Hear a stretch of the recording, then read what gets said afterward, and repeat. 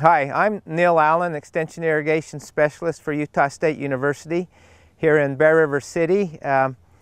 We're standing at the head of an onion field, traditionally irrigated onion fields with a head ditch, siphon tubes, and furrows.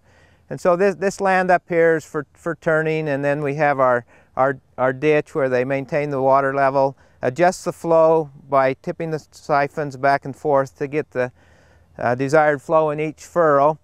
If we come down here to the furrows, we have beds of onions similar to the drip irrigation beds, only the water has to go from the furrow sub up to the onions, and so a little bit different. And also the water begins at the head of the field, moves to the tail end of the field, so we have a lot of difference in the opportunity time that the water has to infiltrate into the soil before we get to the end of the field, and we're dependent upon the soil to carry the water down to the end of the field. And so if there's non-uniform soils in the field, it's a little bit hard to get a uniform irrigation because of different infiltration rates. These fields need to be laser leveled, be very level, so we have a good advance and good uniform slope for the furrows.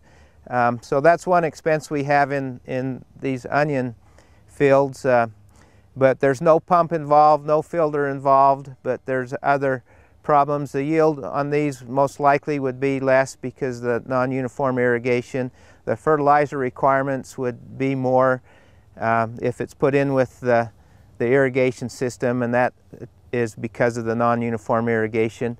And it's a little harder to keep the ideal soil moisture because of the frequency of the irrigation is less than with the drip system. So just some comparisons. Of course, the drip system has some costs that we don't have with the surface irrigation system.